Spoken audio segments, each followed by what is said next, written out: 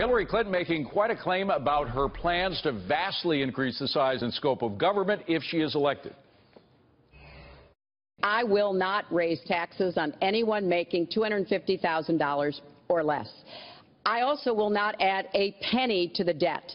I have costed out what I'm going to do. He will, through his massive tax cuts, add $20 trillion to the debt. Ed Conard is former Bain Capital Managing Director and the Upside of Inequality author. He joins me now. So, Ed, there were a couple of things we want to unpack in that statement. First of all, saying it's not all of her new programs for education, et cetera, et cetera, et cetera.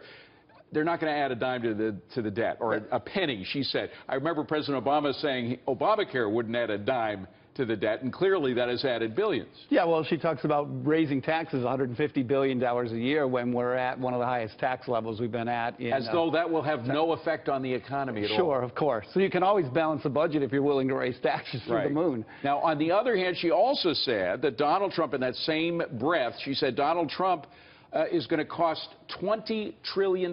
His tax plan will cost. Now, the harshest critic of Donald Trump's tax plan was in the Wall Street Journal a couple of days ago, Greg Ip, who doesn't believe in the power of lowering tax rates.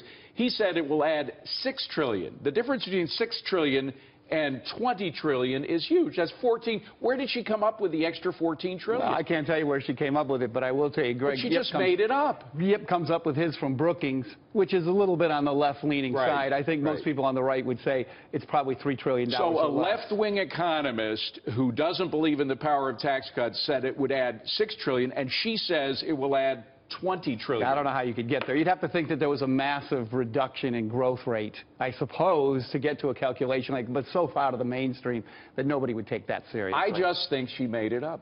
I just think she totally made I'm sure she can find somebody. People are not at home with their pens and a piece of paper saying, let me see, this adds up to this. I mean, she knows that people just, these numbers go right through people's consciousness when they listen to this. All right, she also said, this is an incredible thing. I couldn't believe it when I heard it, that President Obama cut the deficit by 2/3 as president. Now, we just had the fiscal deficit listed. They have a fiscal season that 2016 just ended. The 2016 U.S. budget deficit was $587 billion. Look at the bottom line there.